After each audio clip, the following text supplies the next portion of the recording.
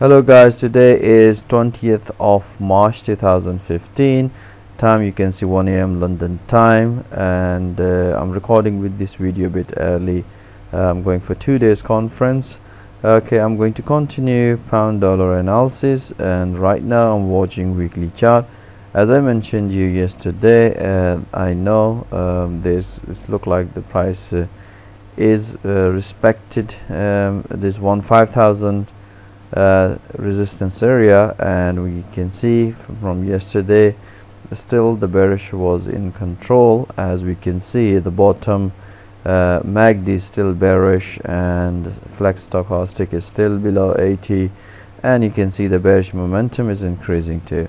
Right, let's see on daily what we see from yesterday. You can see the bearish candle. Now you can see the huge big candle again. You can see this is inside bar pattern, right? And this is bearish inside bar pattern, and at the bottom what we see, the MACD is turning bearish, and as based on the weekly we can see the bearish still is in control. Let's see how today the market is going to perform. Let's see on 4 hour. What we see in 4 hour, yesterday the price did respect this support, this resistance, and we can see there's some bearish movement, and now again the price nicely respect this support area. You can see the price previously respect this area, so and after that you can see right now you can see the bullish movement. But what we see at the bottom, we can see the bearish momentum is increasing, and the stochastic is still below 20, but the MACD is turning to the bullish. Let's see on 1 hour and plan a trade for today. Right, yesterday, before I plan for today trade, let me tell you about the yesterday trade.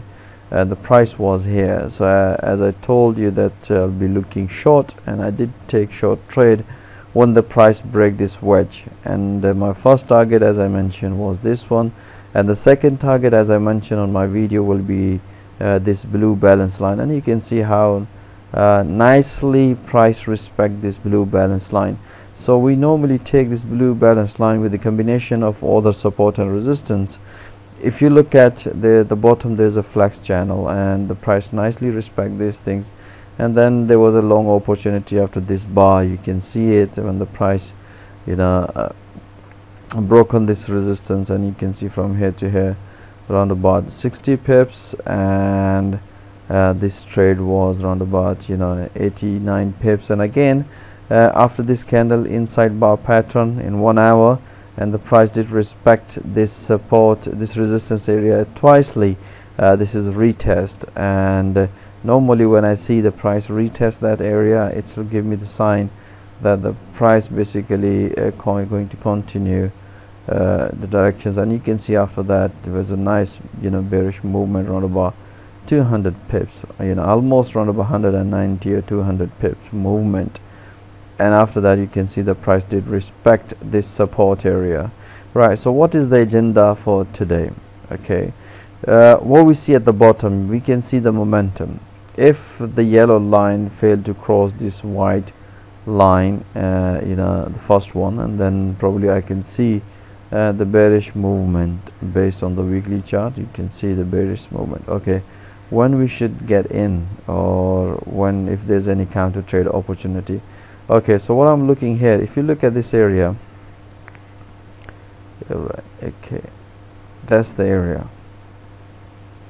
Okay, and that's the basically this is the low area. You can see the price broken, so I'm expecting that if the price respect this area, let me put this line so you can see here,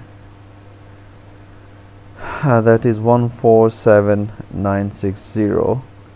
If you leave it down, yeah, probably 148 area, right? So if the price respect this area and fail to break, then probably I'll be looking for a short trade here, right? And right now at this stage what I'm looking here if you look at here, this point and this point, and this is the low, and this is the low, and you can see this is another, you know, trend support line. If the price break, then probably I'll be looking for, you know, short trade here. So right now, if you look at the price is basically you know, is moving up, and if the price, if I know more what I do, I can see the stochastic is above 80, and at this stage I can see the price is respecting this support area. So there's going to be a movement. Again, I'll be going in 5 minutes to validate this entry. If there's a breakout in 15 minutes or 5 minutes, probably that I'll be taking a long trade here. But if I take the long trade here, then my final target would be this red resistance line, and after that, if I see the price respect this red line, then probably I'll be looking short trade here, with, you know, but I'll get the confirmation in 5 minutes. All right, so again, if you look at here, you know, that's the, you know, fractal, and if you look at here, I'm talking about the recent, if you, even if you can combine it with this area. Okay, so that's the, basically I'll be looking this this breakout. Okay, again, this is the triangle. You can see that's the point, and this is the top point, and you can see if price break this area, then obviously my target would be this one, and if the price break this support, trend support, then my final target would be this red support line. So that's the breakout you know, we should be looking today. Right, let's see if there's any financial high impact news. Right, today we don't have any high impact, but we do have 9:30 a.m. London time, you know, medium impact news for pound, and we have two medium impact news for dollar at 2:20 p.m. London time, or 3 p.m. London, 3:30 p.m. London time. Let's see how this news is going to react into the. Alright guys, that's it for today, and today is Friday. You know, have a safe trading, and I'll see you next week. Have a nice weekend. Bye bye.